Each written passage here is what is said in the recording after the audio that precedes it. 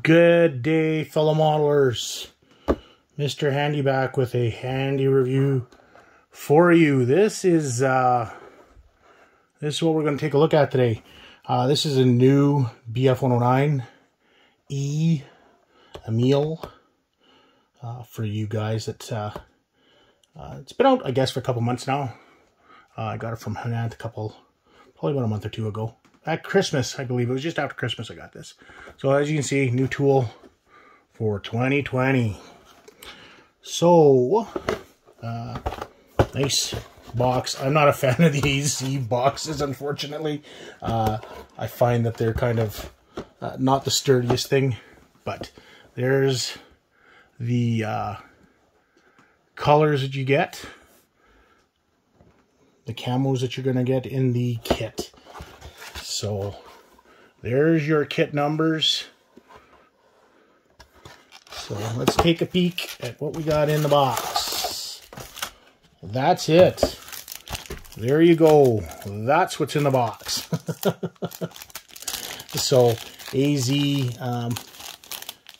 like most of the other companies, like most of these companies are coming out, or that are out of Eastern Europe. Nice. The packaging is nice. You got these nice sealable plastic bags. You can open and close them, which is an absolutely wonderful thing to do. That way you don't have to pop it open every time. So there's your decal set for what you get. And again, here's your markings for everything, all the stencils for your Emil. Let's take a peek at the instructions, a little bit of a history, the caution before you start working on it, color count out, and all the little symbols for what needs to be done. There's your parts breakup and what you should and should not use. I like the color for the inside of the cockpit, the colors that they did. That's nice. These are fairly nice instructions. So as you can see, you get a nice the choice of the regular or the tropical radiator or air intake, I mean, and fuel or the bomb. The only thing that it might not be great for people is the you can't open up the cockpit, unfortunately. But I do like the choice of having the armored glass. So let's take a look at the kit. Usual gray, nice surface detail, I think. If you take a look underneath too, there's some nice surface detail.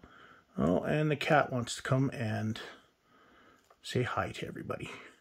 Hi, Peanut. Can you, okay, go away. All right, let's get back to this. So there is the cockpit portion, of course.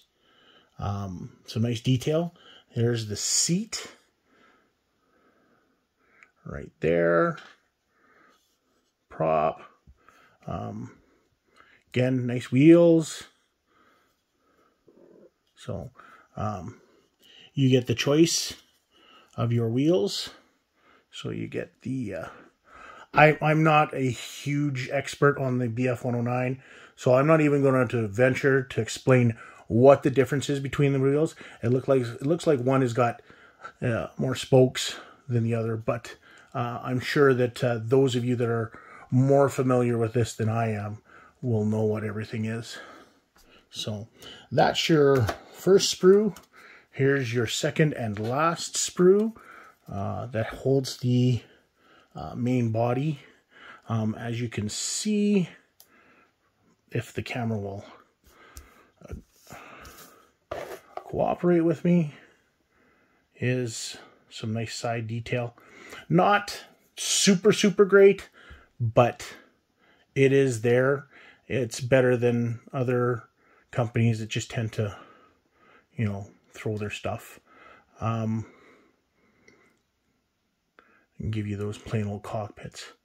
So, as I said, some nice detail on there.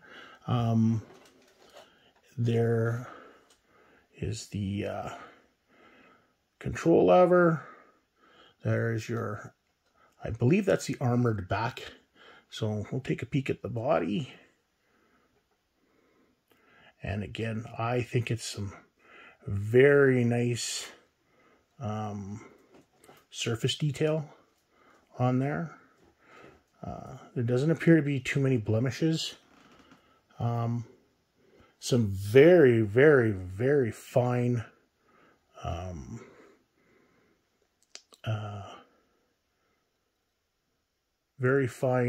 rivet work around the engine and around the wing portions. Take a look at the other one too.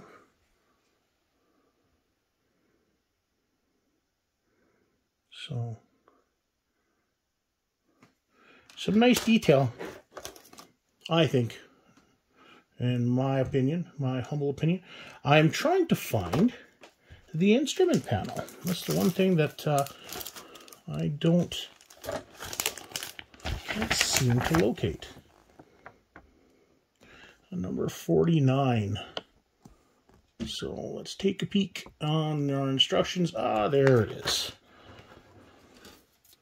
So let's take a look at the, there we go. Here is the instrument panel.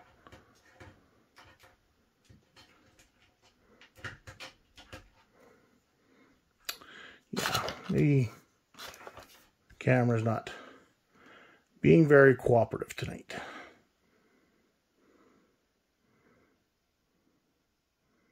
There we go. You can see some of the detail. Looks very nice, I think. Of course, you have the decals. The nice thing about AZ's decals on these ones is that they've given you the clear portion, which is nice. So you can just kind of fill those in on your detail here on the hopefully you guys can see that. It is very nice. And especially for the price of the kit. I believe the kit's was about, I want to say $15 Canadian. I got it, I pre-ordered through Hanant, so I got the extra 10% off. Oh, I guess we should take a look at the clear as well. So there's your clear piece. I'm not going to get right in there and open it up, and I mean, it looks fairly nice. Again, you can't display it open. There's the gun sight as well, and your armored piece, armored glass. Like I said, the only letdown to it is you can't display it open, so you'll have to do a little bit of cutting and hacking. As I said, I am not a huge expert on the BF-109,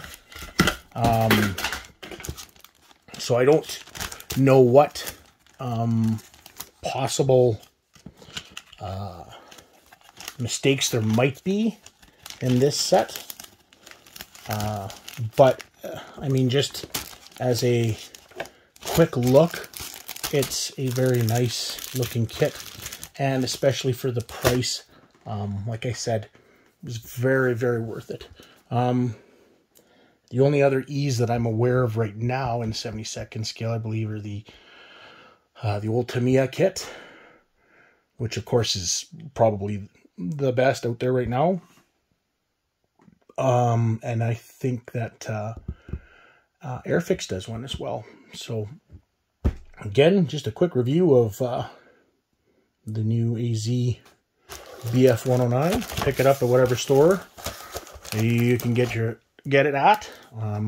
Like I said, I got mine from Hanant. I usually buy most of my stuff from Hanant because I'm out in the sticks.